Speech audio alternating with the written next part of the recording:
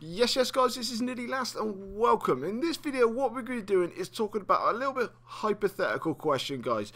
It is going to be the question of what happens if there was no KD in Call of Duty. Yep, you took KD out, so there's no kill to death ratio that you can see, none of your players can see, it's not logged or anything else like that. The only thing you have is your win or your loss.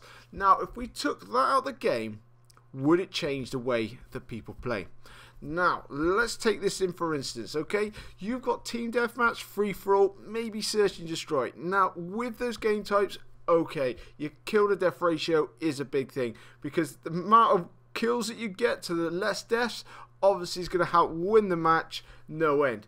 But let's take it to the objective-based game modes. Now, this is the problem that, you know, a lot of games you do have. You know, you're trying to play the game. Now, you're playing against people that are, say, on your equal level, you know, especially with Advanced Warfare, with the skill-based matchmaking, they par you up against another team that's pretty much on the same level par as you. Now, you're trying to capture B, say, but, you know, you get a fort back. No one can capture it, grenades are flying in and whatnot else, but then you get a lot of people then who just want to sit back, they don't want to do nothing, this is destroying my KD, let's wait for everyone else to try and capture it for us.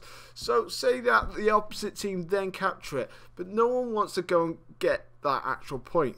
They don't, they want to hover around. Sometimes people go for A and C, sometimes that does work out, that little trick. You go and catch the other one, it pulls them out the other side, and that way you can go back for B because they're all trying to get back onto A and C again. But the thing is that a lot of the time, a lot of people are too afraid to go onto the hard point, onto the domination points or anything else like that for the fear of being shot and ruining their KD. Now I know for a lot of times that it's people are trying to build up their score streaks or whatnot else. If you're especially if you're near the high end of one, maybe near up to say like your mothership for Black Ops 3 or something like that in the future, you know, you don't want to be wrecked because you don't want to be going jumping on a point where you need a couple of 100 points or whatever and risk being shot in the back or anything else like that. I totally understand that, and I know there's a lot of people that say that they can just jump on a point and still kill plenty of people, drop shot and whatnot else, and that's fair enough. That really is fair enough, but a lot of people won't do that because one, they don't feel comfortable about doing it, and two, they're just not interested in those points whatsoever, that all they want to do is try and cover them like with an assault rifle, maybe a sniper rifle, something like that, try and keep their KD as high as possible, you know, and just try and play it in that safe little role. Now if we took kill to death ratio out the game whatsoever, so there's no KD, the only thing that matters was to win, how many people would change the way that they played and jumped onto those points and help win the game? Because I've been in plenty of games where I've lost where half my team are just not doing absolutely nothing for the fear of just being shot and their KDs and what else being ruined, that they're just not interested. So if you could just take the whole thing out, would people change their style of play? Now that's what I want to put to you guys. I personally think that if we didn't have KD, the whole style of play would change quite a lot. I really do. I think a lot of people's mindsets would change. Don't get me wrong, we'd still have DNAs or I say like nukers, whatever. People would still be trying to use domination, obviously for game modes like that, not trying to capture the points because they didn't want to run them up just so they could try and get a DNA bomb.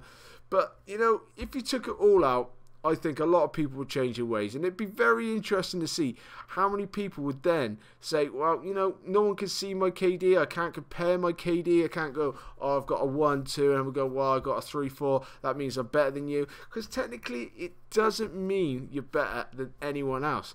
I mean, if you're running a 3, 4 KD, just be honest, a lot of the times, 9 times out of 10, that means you're playing against people of less skill level than you. Now, if you're playing a less skill level than you, how does that make you a better player? Just because you're running a 3 and a 4. Because let's be honest, the amount of people that join lobbies realise that other people in there have got a good KD or they got a score per minute or something like that, and they hop out that lobby trying to find a lobby with a different set of players in it. Now that happens quite a lot as well. So what I'd like to know, guys, is your views on this. Would you think that people would change the way they play if there was no KD in Call of Duty whatsoever? Leave it in the comment section below. Contact me on Twitter because it'd be very interesting to see, because let's be honest, it's never going to go anywhere. It's just a little hypothetical question I thought I'd chuck out there. But guys, as you can see coming up on my screen now, it's my subscribe button. If you could please click on that, and if you could drop a like on this video, support my channel, that'd be absolutely amazing. This is Nitty Last, and I'll catch you later.